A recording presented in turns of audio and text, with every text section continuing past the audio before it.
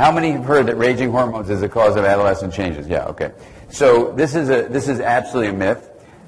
First of all, I'm a physician and I've studied endocrinology. We don't have a category of hormones that have anger management problems, that are raging. Now, they are rising, that's true. In puberty, you have the development of the ovaries and the testicles.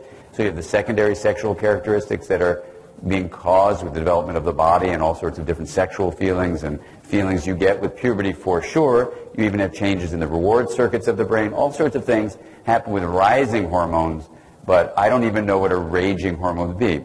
Now, why is that myth a problem? Raging hormones are going to drive you mad and crazy. And it's completely dismissive, exactly. It's insulting, and it's also disempowering. What do we mean by disempowering? If I told you you have raging hormones, what would you do about it? You'd like go to a lab and have your blood filtered and say, take out the raging ones and leave in the good ones. Like, what would you do about raging hormones? It's dismissive. It's absolutely insulting, and it's completely wrong.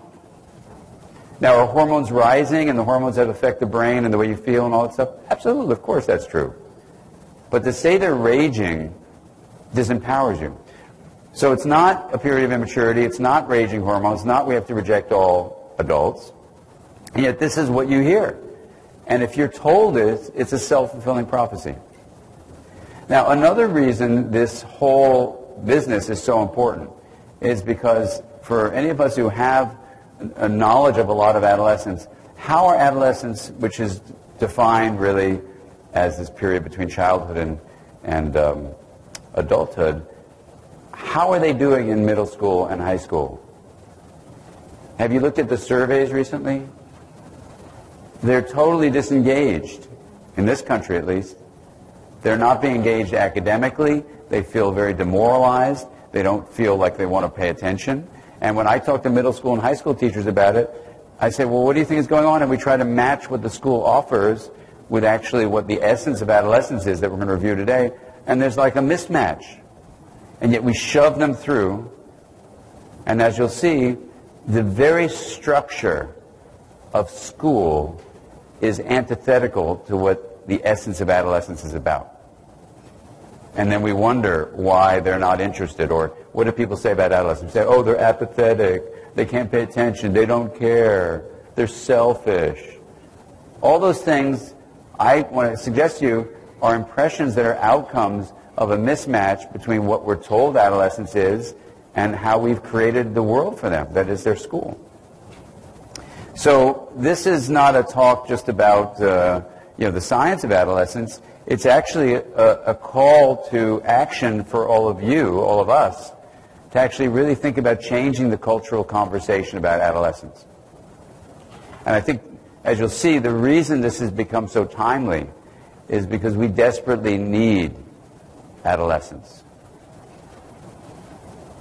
If you look at these four things, novelty, seeking social engagement, increased emotional intensity, creative exploration, we're going to go through the brain next and see how those things happen and why they happen. But the fact is, every major innovation, for the most part, in not only art and music, but in science and technology, come from adolescent minds. They are built genetically to push against the status quo. And there's no time like the present on this planet that we need a whole group of individuals working to solve our world's problems in innovative ways where they push against the status quo that they've been handed to by the adults who basically destroyed the planet. And if we don't harness the innovation, the courage and creativity of adolescence, I don't think there's going to be much hope for our future as a species. So it isn't just let's make the adolescent their life better, which will be great to do that, but it's going to be a win-win thing, because not only will we do that, but if we do this right, we're going to really tap into an incredible interest in other people, an incredible interest in doing something that's meaningful, that has purpose behind it, instead of just studying for a better GPA and a better SAT score. And what do we pressure them to do, by the way? Get all into the most competitive college so you can get into the most competitive graveyard, And that's all they feel. Yet, in fact, Adolescents are designed to be collaborative. Millions of years of history have gone into the idea and the experience and the reality that as an adolescent, if you don't collaborate with your adolescent peers, you're dead. Yet what do we do with them in school? For the most part, we say, beat out your neighbor.